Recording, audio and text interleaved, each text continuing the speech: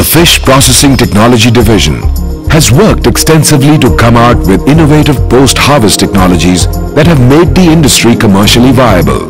Besides coming up with path-breaking technologies that have helped Indian fish products find their way onto the shelves in the international markets, the division has also helped to diversify products for the export market.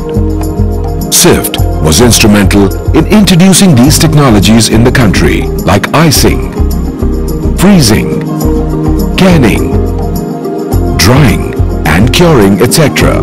From these, the Institute has now taken the industry to modern technologies like retortable pouch packing, vacuum packing,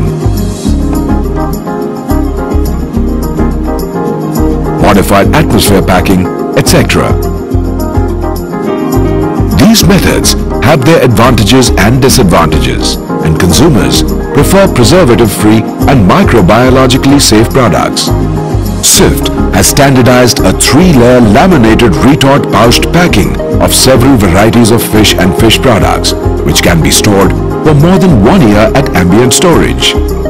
Value-added products are the most sought-after products in today's time of fast-paced lifestyles, and CIFT has taken the credit for introducing many such state-of-the-art technologies for preparation of various ready-to-serve dishes such as fish cutlets, fish curry, wafers, pickles and soup powder from fish or shellfish as convenience foods.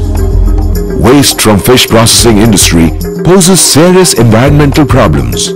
CIFT has come out with eco-friendly technologies for waste utilization by converting unused fish and